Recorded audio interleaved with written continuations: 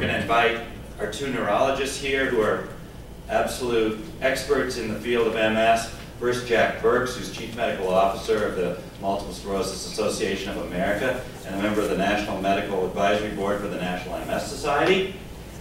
Jack, who's known to many of you. And also Douglas Goodin, who's Professor of Neurology and Medical Director at UCSF of the MS Center there. And also, like Jack, a member of the Medical Advisory Board of the National MS Society. And we're going to sort of have a dialogue with them about interdisciplinary research and collaboration. And I know that these neurologists are very interested in this topic and certainly want to make sure that the proper scientific investigation is done so that we do have good science to support our understanding and insight about CCSVI and if indeed what that association looks like and what treatment looks like. So first, I'm going to ask a couple questions to Doug and Jack to begin with, and I think this may seem obvious, but I'd like Doug to address the question of the value of interdisciplinary research and collaboration when it comes to this this topic that we're focusing on tonight. Doug? Yeah, I mean, I think that whenever something comes up, a potential treatment which involves surgery and also involves a medical condition like MS, I think that the two communities need to work very closely together to make sure that we get evidence that will stand up to scrutiny. I think that in this area, I think that there are two fundamental questions that we need to collaborate on. The first is, and I'm sure that many of you are aware, there are two sets of papers actually looking at the diagnosis of this condition. This started with Zamboni, and he had 100% sensitivity and 100% specificity. That is, everybody who had MS was diagnosed as having a stenosis, and none of the control population had such a diagnosis. There is not a diagnostic test in medicine which is this good. A pregnancy test isn't this good. And what's remarkable is that the papers in this area break down basically along two lines. They either show very high sensitivities and specificities, or they show zero specificity and zero sensitivity. And this has got to be resolved. If we can't make a diagnosis of venous stenosis, we can't select patients for this procedure, then we have no business, I think, doing it on anybody. The second question, which is obviously more of interest to the patient community, is we need to be confident that the procedure actually benefits the patient, and we need to collaborate with the surgeons to look at outcomes. If they're going to do this operation, we need to prove, as well as we can, that this actually has a benefit for our patients. And it's slightly peculiar from a neurology perspective that a procedure is being done before it's been proven. I mean, if I say I have a great drug which slams your immune system, and I think I should use it because I've had great results in 2 patients, and then the patients are going to pay for that to be approved, that's not the way it works in medicine. Normally, the pharmaceutical companies that are making those drugs actually have to prove that the drugs are effective before we can administer them. But I think the bottom line is that we need to collaborate together to make sure this condition can be diagnosed and that it actually benefits the patient. Thanks, Doug. And so along that line, following up, Jack, how do we foster this type of collaboration that Doug is you know, sort of really advocating, and I think we all advocate? What can be done? What's a blueprint for the future of how we can get what we all want? Realizing that there are cultural differences between basically an interventional-oriented specialty and a more cognitive specialty in terms of how we approach therapy of disease, and thoughts on that. And then we're going to open up to the audience. Well, let me start by saying, what do I want? I have family members, best friends, colleagues with multiple sclerosis. I want a treatment.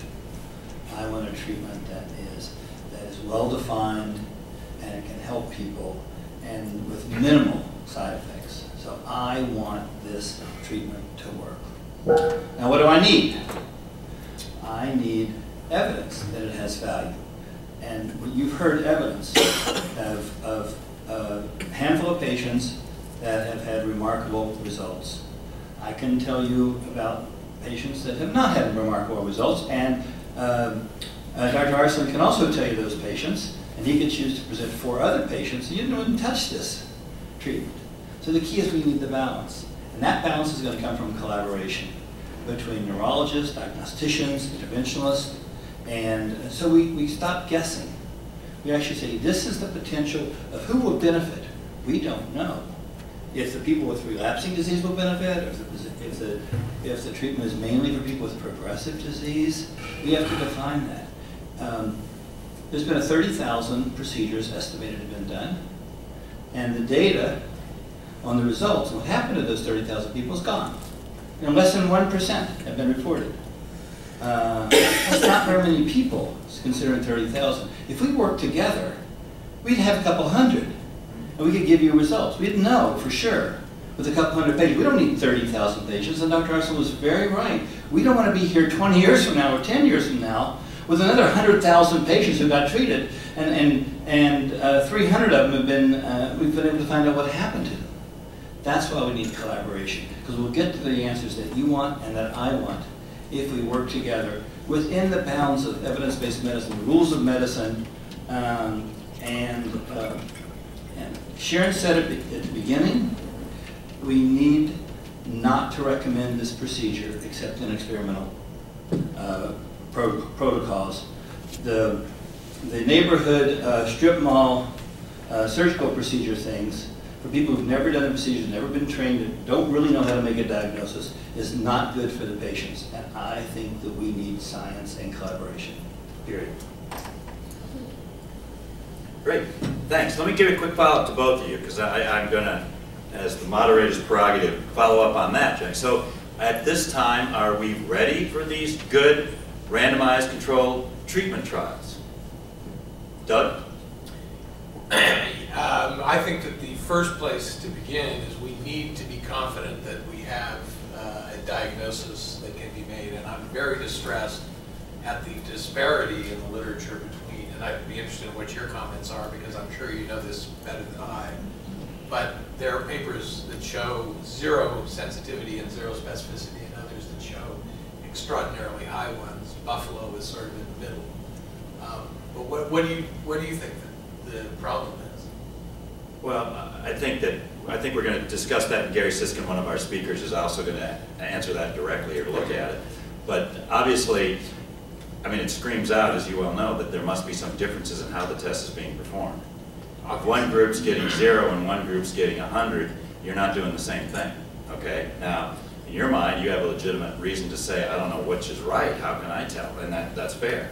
But clearly, it's something about, it's not the patients, it's the test and the operator of the test. And that suggests to me that what we need is to strengthen our criteria and look at this. But I think, in general, Jack, what do you think about, to answer my question? Are we ready? You seem to think we're losing all these patients that are being treated to the ether because we're not doing the right trials. Are we ready to do the trials? I think we're really fortunate tonight to have Dr. Gary Siskin here, who probably has done as many, who's reported on probably the most of any patients. Wouldn't you say he's endured the largest series of patients with outcomes? That's a good start.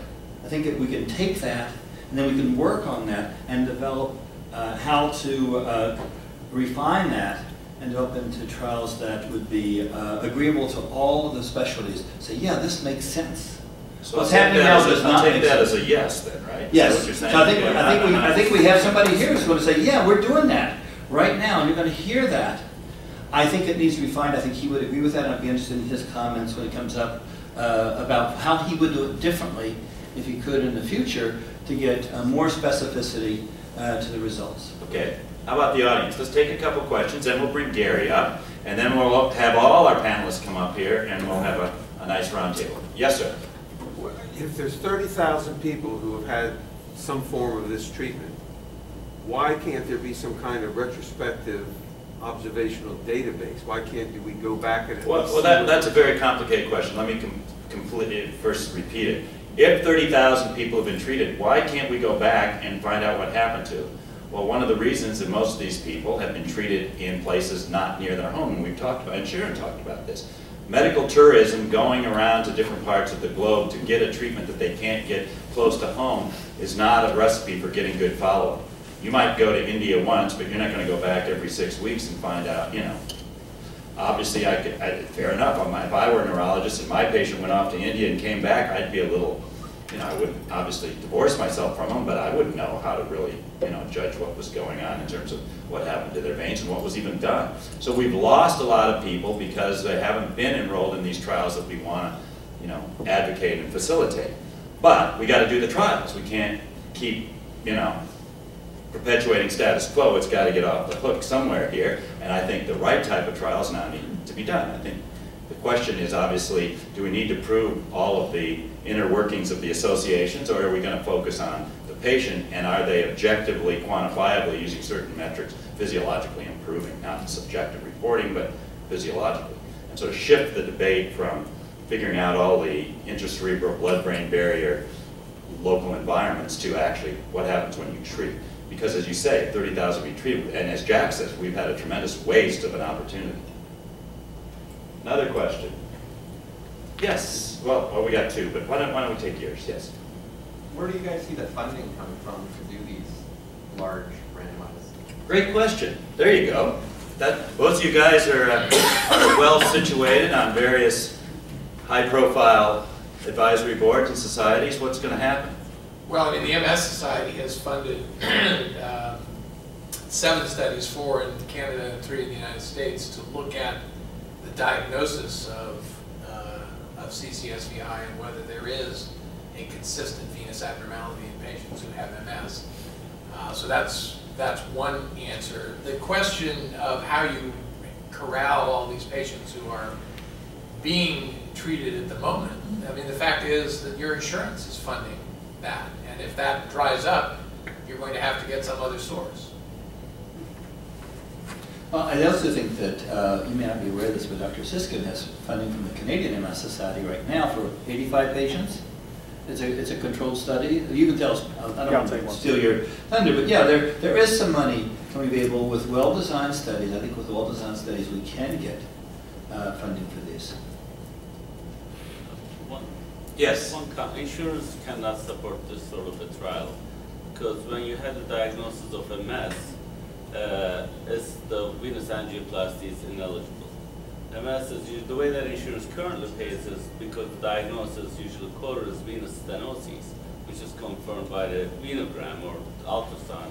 That's how the insurance pays. If you say MS is the diagnosis, it'll be off the insurance. Right, of course, but I mean, all of us, I have patients who've had the procedure and who've come back, usually they've gone to Los Angeles, I think, for whatever reason.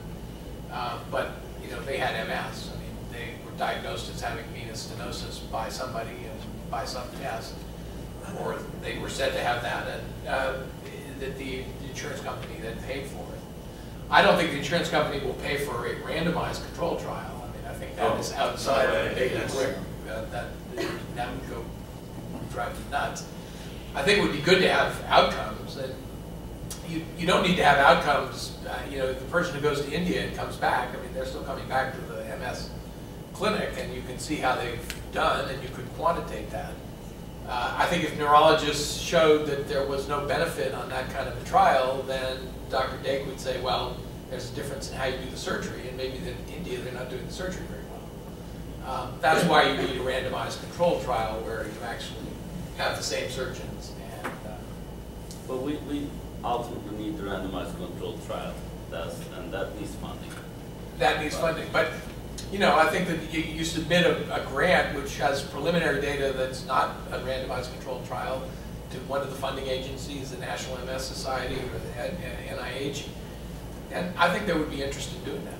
I mean, they did a randomized controlled trial of carotid endarterectomy 30 years after the procedure was long done, but they finally did it. So as members of this advisory board, if some of these trials, the diagnostic trials that the MS Society is supporting are equivocal or mixed in terms of some show, are you going to advise that they fund a treatment trial?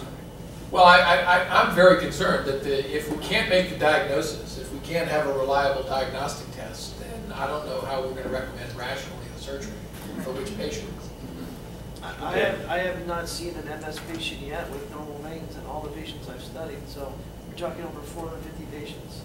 The correlation is Right, so that begs the question of why do these other papers exist from multiple independent labs where they find 0% of the MS patients? Well, this is going to take time. You're absolutely right. Fair enough. This is going to take time to shake out, and I'm not sure that we have yet established what. I mean, Gary can talk some about this. So let's move on to one more question. Yeah. Well, first, I think there's a large source of money for whatever, because these drugs are like $35,000 a year, and procedures $10,000, whatever. But there's a huge variation in pathology. There's like almost total lack of follow-up. So like somebody goes to India, who knows? They might get a thrombosis like the next day, and you don't know. Somebody comes back to you and oh gee, I didn't get better. Well, you don't know. You have no idea because you have no idea if what the outcome was really. So I think your understanding is far too simplistic here. It's not did you take a pill? Did you not take a pill? It's what was the condition of this guy's veins? What was the procedure? Is there an outcome? Is there a result from the surgery? No, I mean, there's all kinds of stuff. And on top of that, you need to read the literature. The literature includes, taxonomies of pathology where there's like, okay, if we have a dominant flow versus the subdominant flow, and it's above a certain amount, then it's almost certainly true that what's going on is hypoxia and whatever else. Whereas other cases may not be stenotic, et cetera. I mean, you need to have a much better understanding than just this black and white thing that you keep talking about. Well, so that you're making an argument, and I agree with you, for a randomized controlled trial. You're saying, I don't really know what happened outside of a randomized controlled trial. You need to know what you're studying. I think this is a messy area now. I want to encourage our audience, when you come to the mic, we want questions, okay? We're not going to get in I don't want to get in debates. I want questions, and these experts can answer the questions. And but I would say that I agree, we need these trials. So we have to get together, and collaboration is the potential for this to realize and actualize these trials has been a cliche to date, and we just need to move forward with it. I think both of you would agree that more dialogue is better, and the sooner the better. So I'll give you the first one when we get to the question.